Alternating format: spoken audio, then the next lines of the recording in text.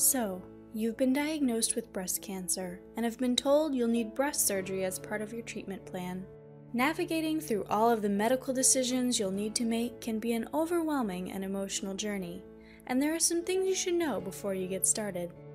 A lumpectomy is a form of breast surgery that removes the tumor along with a small portion of healthy tissue surrounding the tumor, but saves the majority of the breast, including the nipple area. While a lumpectomy is considered a non-invasive surgery, it may still leave some form of permanent scarring. This scarring may be visible when you're in a swimsuit or fully clothed. Many women find the visible reminders of their surgery and their cancer upsetting, but fortunately, this scarring does not always need to be so visible. There is an alternative to the traditional approach called hidden scar lumpectomy.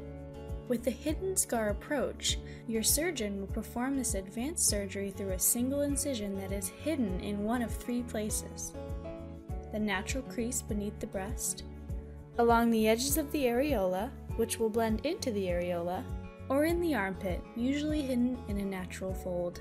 This means that even though you will have a scar, it will be very difficult to see. With no visible reminder of the cancer or surgery, many women feel more positive about their recovery and quality of life.